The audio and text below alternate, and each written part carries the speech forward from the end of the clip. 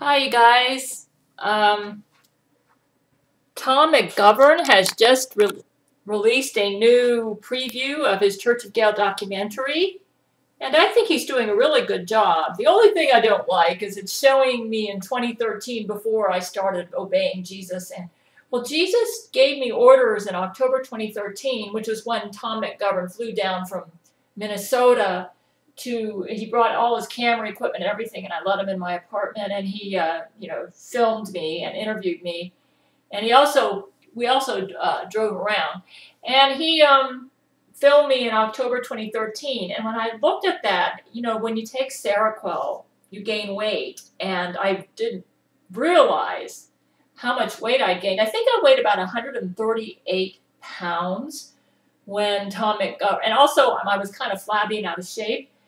If you can compare me now, Jesus cried. He said, "Gail, I order you to walk." He said, "I order you to walk a half an hour a day." Apparently it's for health reasons, but they say that if you have a waistline problem, that can be indicative of future heart attack or health problems, sort of like cardiovascular illnesses. So having a nice waistline is not just a matter of looking good, it's also good for your health. So, and my waistline's not where I want it to be, by the way, but for 57,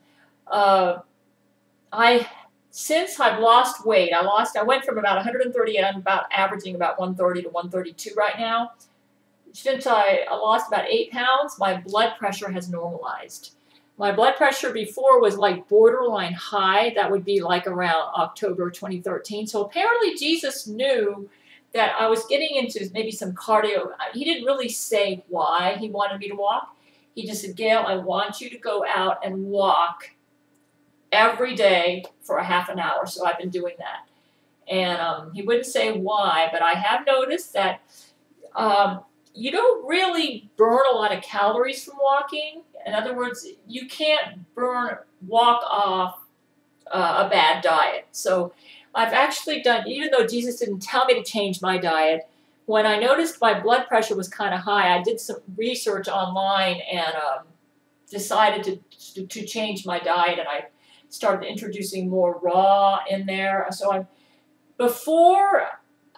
in October 2013, I was eating gluten. I think I have gluten sensitivity, so I've cut out the gluten, and I'm basically just eating a combination between paleo and macrobiotic.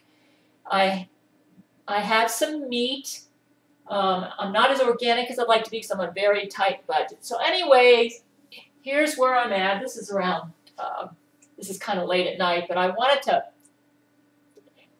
Tom McGovern, go to his, I'll have a link underneath this video and check out the video. I'm really excited about his documentary because I think it's going to show my spiritual side.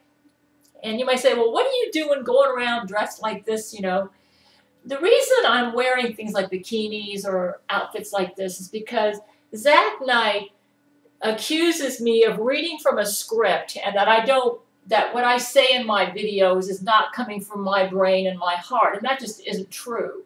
So I prefer to just be very impromptu now and just talk like this. And today I'm going through my apartment. I've got tons of files going back like over 10 years with all sorts of junk, and I've got to really pare this place down because they're going to redo the carpet here, put a new floor down, they're going to paint, and I'm just getting this place ready. It's going to take me maybe a couple more months. They might come in here and do it before then, but I'm going to try to get rid of as much junk as I can and get this place organized. And at the same time, I'm still working on my book. I just finished the Canadian Nukaki, pretty much finished that scene.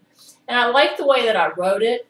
And you can check the links. I'm going to have links underneath this video, previews of my book. And also, I've commented at my Facebook page that I consider myself God's missionary writer.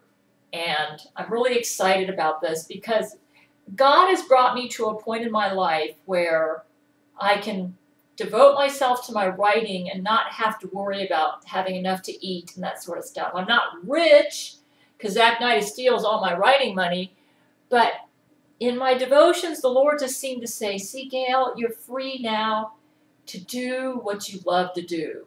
And he said, I put that love in your heart for writing. I gave you that desire to write. And these books you're writing are going to be very helpful to me. Anyways, Tom McGovern's, he's really starting to get back into his documentary. And for a while he was having trouble because Zach Knight was messing with his sound. And just pray for him, and then pray for me as I write my books. And like I said, the Lord taught when I lost my job, which was the Lord closing a door and opening a window for me. The Lord had me get a certificate in Microsoft Word and Microsoft Excel, and I'm now using that. I use Excel to help me with a very tight budget, to help me to stay in the budget and not go over. And the Lord is just showing me miraculous ways on how I can get by on less. It's like Hudson Taylor, the great missionary to China, said, sometimes we don't need as much as we think we do. As long as we've got our needs met, it's like the Apostle Paul said, having food and raiment, let us therewith be content. And I would rather be where I am now, where I don't have luxury money, but I'm able to do what the Lord has put on my heart. And I have the freedom to be able to write books where I don't have to follow any particular Christian denomination. I can just write what I feel is true. So when you guys get a book from me, you're going to be getting a book that, like if I was under a certain mission board or something, or if I was writing for a company, I would have to follow their guidelines. And if I was not within their guidelines, they wouldn't publish me. And what's really cool about how the Lord has set me up as a writer is He's made it so that I am completely free to write whatever I want as long as I write the truth. That's the only stipulation. The Lord has said, He said, Gail, I want you to write. Just make sure everything you write. He wants me to be a nonfiction writer. He said, just make sure everything you write is the truth. So I'm excited about the Tom McGovern documentary because it's going to say the truth about me. There is so much Jesuit lies out there. They got a massive propaganda campaign, having me labeled as a paranoid schizophrenic, and it's just nuts. Anyways, I'm excited about the truth going out. Whenever truth goes forward, that's when Jesus Christ goes forward, because Jesus is the author of truth. Satan is the author of lies. And, most of what you watch on the news, what you see on television is a bunch of lies, because Satan invented electricity in the computer, and, he's in control of all this stuff. And God's, in His permissive will, is allowing Satan to have temporary reign over the earth. Believe me, it's not going to last. And Jesus is using me and my men to help fix this problem. Anyways, this is, I lost about 8 pounds since the Tom McGovern documentary, but, I'm kind of glad that I was a little bit on the chubby side of that documentary because, when people get to be my age, you start losing your looks. You lose your model figure, and really, really and truly, it matters what a woman's like on the inside, okay? You can have a Camilla Alves model figure, and the guy doesn't, she scares Matthew McConaughey to death, man. The real Matthew McConaughey. The Matthew clone is as evil as she is, so that's a different story, but he actually has heart palpitations when he thinks she's in the room with him. What kind of a relationship is that? That's what this is what the Jesuits have done to my man. So I'm going to be covering this. A beautiful woman is a woman who's vast in her heart and tolerant and forgiving, and who the man feels relaxed and free with, and not a bunch of narcissists like murdering narcissists like Laurie McBride and Camilla Alves. So, anyways, this is my real body, folks, okay? I'm 57 years old. I got here through diet and exercise, okay? I'm still taking Seroquel. And most women on Seroquel gain like 20 pounds, but I'm very disciplined about my diet. Pretty disciplined. If